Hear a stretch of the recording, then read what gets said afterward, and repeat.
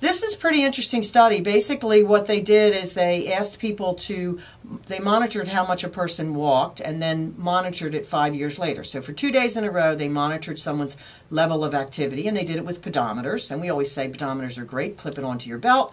I've got one on right now. You can see it on Ustream.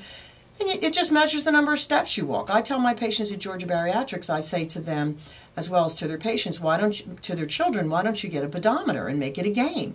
And you just clip it on your belt, you measure the number of steps you walk every day, and then you just record it at the end of the day, and it gets to be fun for how many steps you walk at the end of a week. And the goal is that you just try to increase your steps a little bit every day. But fundamentally, they measured how many steps they walked for 2 consecutive days in 2000, and then they repeated it again in 2005. And what they found, which was so startling, was that after 5 years, the people that walked the most, not a surprise, were thinner, had more muscle mass and less fat.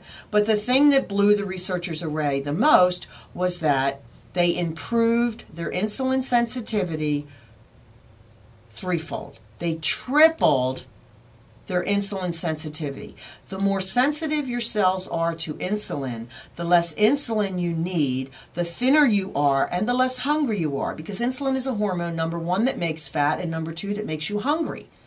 So if you can keep your insulin, and also we've tracked now that high insulin levels are associated with cancer growth and early death. So high insulin levels are bad, very bad. So just by walking every day on a regular basis, you can improve your insulin sensitivity, meaning dropping your insulin levels threefold. That's huge, Duke. There's not a drug on the market that gives you that kind of benefit. So once again, we do want our listeners to be radioactive and hope you will enjoy a walk today. It will manage your stress and it will improve your insulin sensitivity.